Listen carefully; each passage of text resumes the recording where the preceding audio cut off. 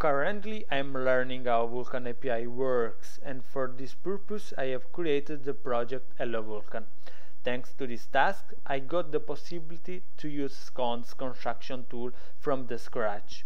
As a reference I used Godot, where Scons is used really well, and also the online documentation that you can find on the site. The purpose of this video is to show how I used Scons to create a modular project, and also understand how Godot gets built. If you don't know, Scons is a construction tool that is used to create the executable file of a program. It gets configured using Python script. The script is called sconstruct, and while it's simple, allows to create really modular projects. The first thing that this script does is to read arguments that you can pass from the command line. Then it performs a check of these arguments. The first argument check is the platform. It performs a simply for loop to check if the platform is inside, if the platform argument is inside the able platform. The able platform is assigned using the method detect platform. Let's see this method. This method is defined inside the file methods, and it's really simple. It uses the global function that is a Python function that simply reads all the files inside the platform directories, and then it performs some operation in order to return only the name of directory inside the platform directory, and that's it. After the platform gets checked, it assigns the debug variable. Then it checks the Vulkan SDK path that is always an argument variable, and now it defines the environment object.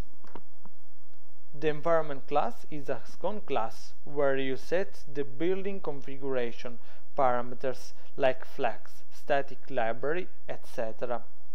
And now using Scons execute function I can create the dir bin, that is the directory where the executable will go.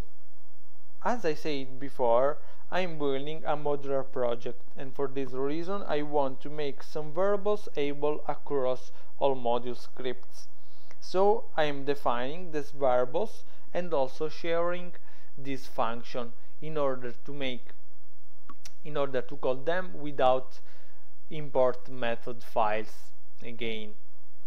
Also here I am using the method detect modules in order to detect the modules of the application.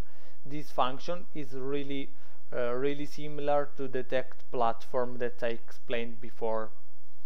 And now I am adding some flags to the environment object, like CPP path and some CPP defines that will be used inside the code. And now it's time to export the environment variable in order to make it able inside all other modules.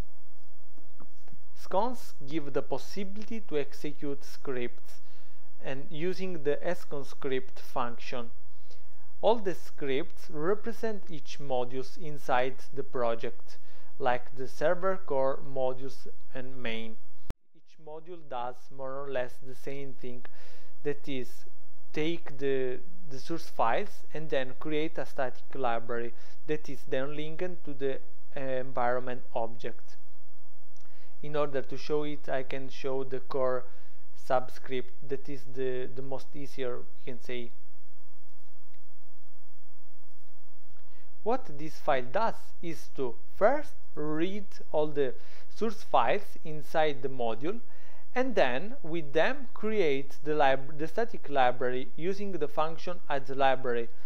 When the core static library is created, is built, I get a reference. This reference is prepend to the environment object The prepend here is mandatory to keep the order because during the linking phase the library should appear after its usage.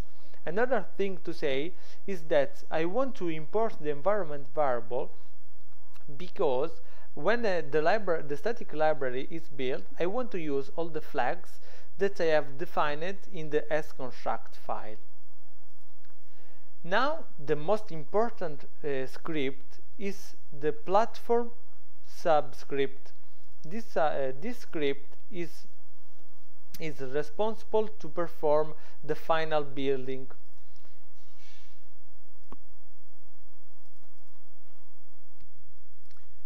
What this script does is to import the environment variable that in this moment contains all the flags defined inside the Scons script, and also it contains all the static libraries of modules. Also here it's defining new flags that are OS specific. As last step, it's build the program using the add program that basically compile the main CPP source file and then link all other static library in order to create the executable file. This is how I structure the Hello Vulkan project that is inspired by the solid design of Godot, where I take some function like add program or add library. If you like this video, please let me know in the comments, and also if you have some suggestion, please let me know in the comments. Thank you, bye bye.